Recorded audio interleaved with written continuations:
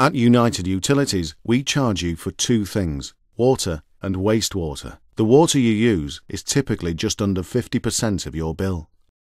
This breaks down into a charge for the water you use, plus a small standing charge.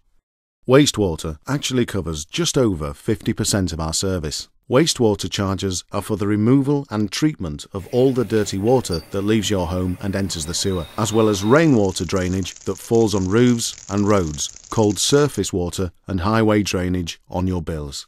The way your bill is then calculated depends on whether you have a water meter or not. If you don't have a water meter, your water bill is based on the rateable value of your property. This is a fixed value based on the size, condition and location of your home, set by the Inland Revenue. If you are a water meter customer, your bill is based on how many cubic meters of water you actually use. Because we use your meter reading for both water and wastewater charges, both in the amount of water that is supplied to your home, as well as the dirty water that goes into the sewer from your home, this means as you reduce your water use, we also reduce your wastewater charge. The great thing about water meters is that they can save you money. Find out how much you could save by going to our online calculator at www.unitedutilities.com/watermetercalc.